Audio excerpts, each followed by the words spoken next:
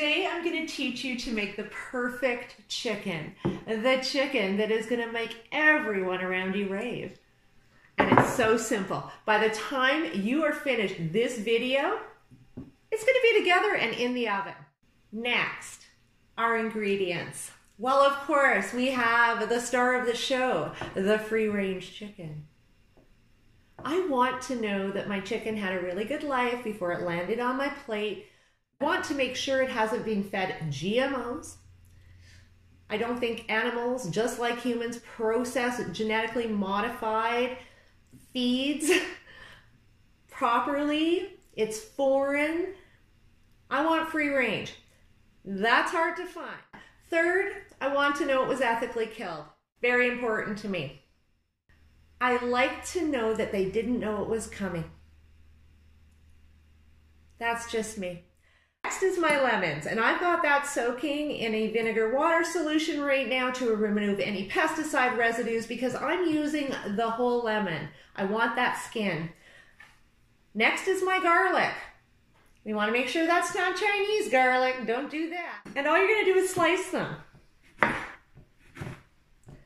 Get them into some small little chunks, okay?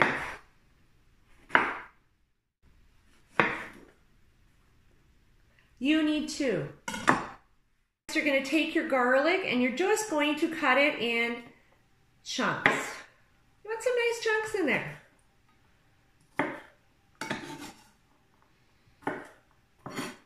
Ready. Now we're set. All we have to do is fill this chicken up with the lemons and the garlic. And I'm going to put a little bit of coconut oil in there for good measure. In the middle, and then keep on adding.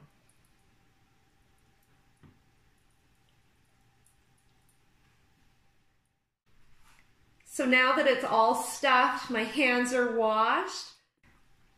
Now, my Himalayan salt and pepper blend. Little handful, and I'm going to sprinkle all over in all the crevices. I'm going to try to get some inside.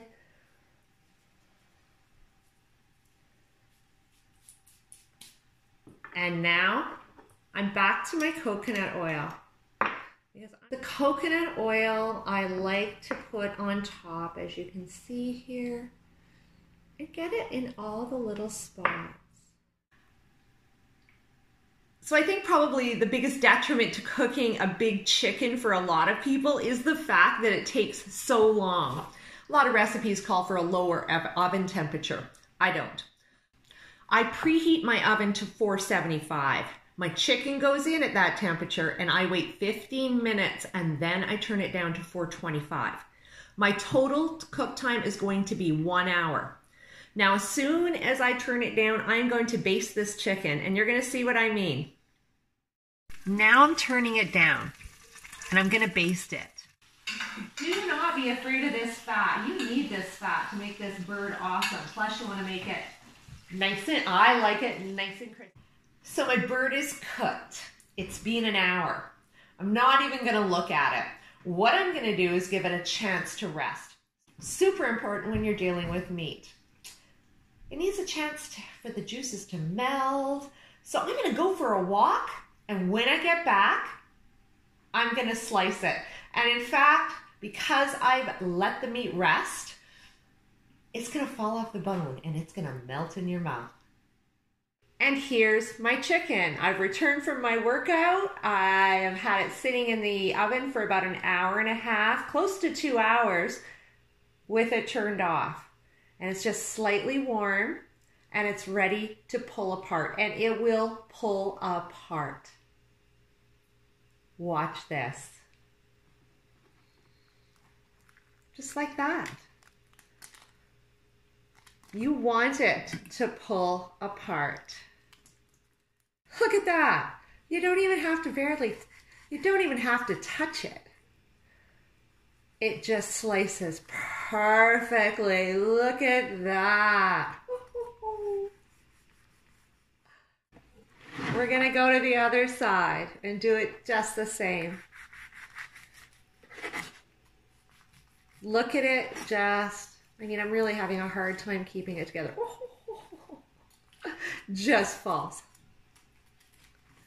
Perfect. If you'd like to join me again, please subscribe to my YouTube channel and hit a like. I really appreciate that. Of course, you can get me on Instagram, IGTV, and Facebook. Thrive at 50. Thanks, and bon appetit.